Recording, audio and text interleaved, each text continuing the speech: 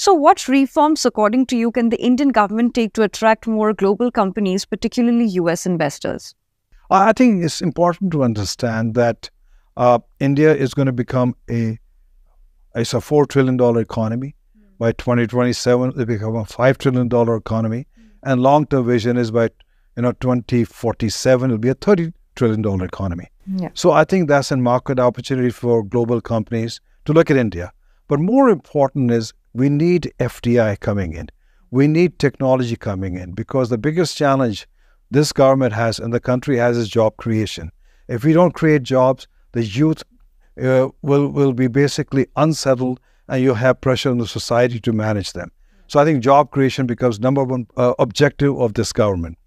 We need to make sure that the multinational coming into the country are dealing with a very stable, transparent policy making, and making sure the processes are very simple.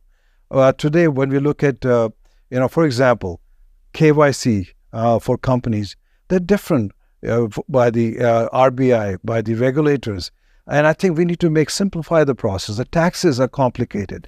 The dispute resolution is long-term. You have to go to the court. We need to be able to figure out a way to settle disputes outside the court also. So I think we need to simplify these processes, because otherwise, if we don't simplify, they will go to Vietnam, Cambodia, Thailand. Yes, they're smaller countries with smaller market, but I think you have to understand that if these countries want to come into India, they need to feel that we have a long-term game plan. It's a simple process, and it's a fair process.